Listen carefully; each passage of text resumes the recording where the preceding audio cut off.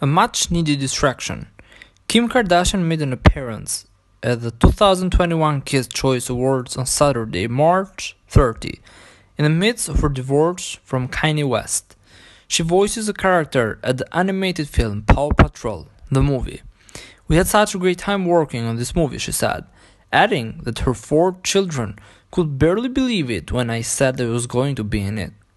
Earlier this month, Kardashian was confirmed as one of several big stars set to attend the annual Nickelodeon Awards, hosted by Saturday Night Live icon Kenan Thompson.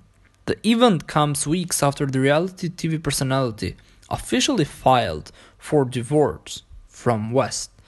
This really was done amicably, a source told Us Weekly, exclusively in February after the split made headlines. The feeling wasn't a surprise to either of them. Both knew it was coming. As previously confirmed in July 2020 that Kardashian had consulted lawyers to discuss her future after the stronger rapper brought up abortion at his South Carolina campaign rally and subsequently lashed out at her own Twitter. They have both been living separate lives for many months now, an insider told us in January after the pair had a big fight the month before. Kim and Kanye haven't been on the same page for a while now. Turning point in Kim and Kanye's marriage was when he said that slavery was a choice. The insider explained.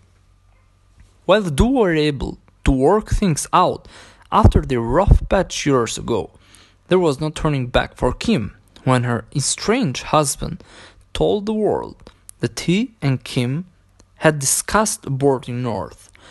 The Grammy winner mental state was a concern for Kardashian.